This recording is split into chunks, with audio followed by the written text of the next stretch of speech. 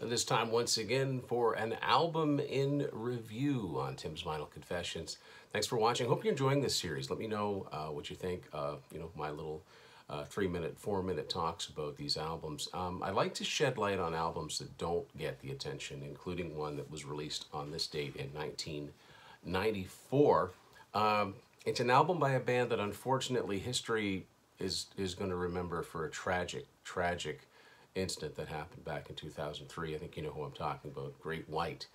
This is their 1994 album, Sail Away. I like to talk about the music. And yeah, this came out in 1994 on Zoo Entertainment, which was distributed by BMG. So they were no longer on Capitol Records, but they still had a semi-major label, or at least major label distribution. And this album, most copies of this album that I've seen came in a 2-CD package, with the first CD being the album itself and the second CD being something called Live in Anaheim, or Anaheim Live, sorry. This album is primarily acoustic, and it's not unplugged per se, like it's not an unplugged concert. It was recorded in the studio, as can be seen by this photo here. And I would describe this album as kind of chill. This is a chill out album. It's got some great songs on it. The title song, Sail Away, actually charted on the Billboard Mainstream Rock chart. I remember hearing it on the radio, which, hearing a band like Great White on mainstream radio in 1994, believe me, was not a common thing.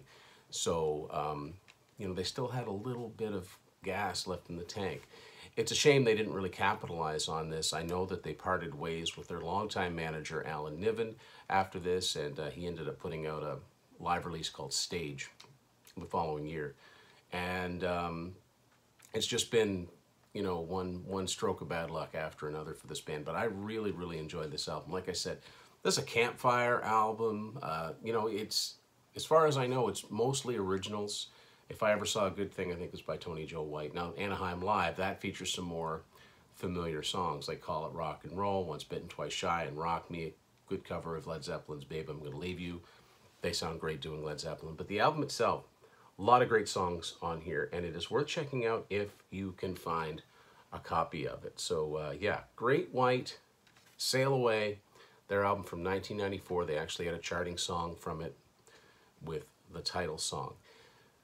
That's today's album in review on Tim's Vinyl Confessions. I want to remind everybody to hit the subscribe button if you haven't already. It really helps me advance the channel. And thanks everybody for watching. We'll be back next week with another album in review.